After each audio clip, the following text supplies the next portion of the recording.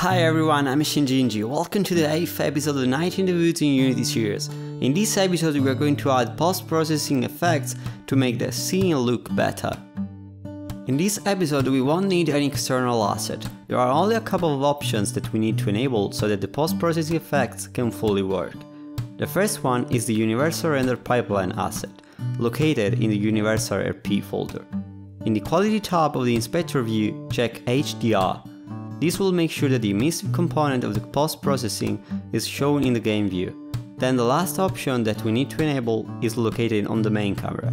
Open the camera's game object and select the main camera. Go in the Inspector and in the Rendering tab check the post-processing. Without this enabled, you won't be able to use post-processing effects at all. Now it's possible to create the actual effects. Go in the hierarchy and create a new empty game object and call it FXDay. Make sure that the transfer for the position are all set to 0, since we are going to make it a prefab later on. Click on Add Component and search for Volume. Make sure that the weight is set to 1 and the priority to 0. Click on New to create a new profile, which is going to be located in the Scenes folder. You can leave it there or create a new folder named Post Processing and then Profiles in which to put it by just dragging it. To add effects, click on the FXDay game object. In the Inspector, click on Add Override. To select the effect, click on Post Processing and choose Bloom as the first one. The properties that we need to activate are Threshold, Intensity and Scatter. Set the threshold to 0.8 and the intensity to 0.9. Leave the scatter to 0.7. Click again on Add Override and select this time the Vignette effect.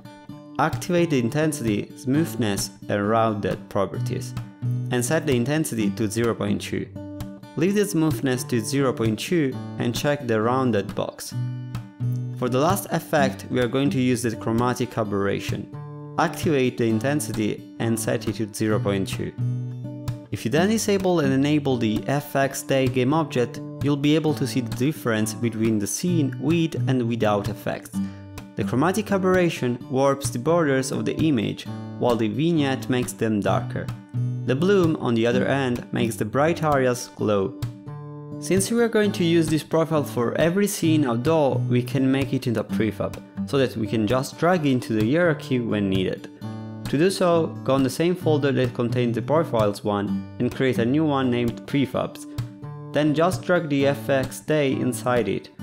Create a new empty game object, set the position to 0 and call it FX.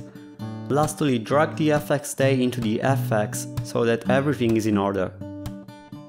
If you want to create a new profile for the nighttime, you just need to repeat this process creating a new game object in which to put a volume component where the priority is higher than the one for the daytime.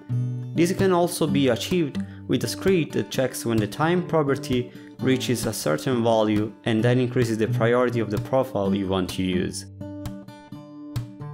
This is the final result running the project. You can change the values and experiment yourself with all the effects that are available. Just keep in mind that the more effects you add, the heavier the project will become. This is all for this video. Like, subscribe and hit the bell button to be notified when the next episode comes out, and as always, I'll see you in the next one. Enjoy the journey.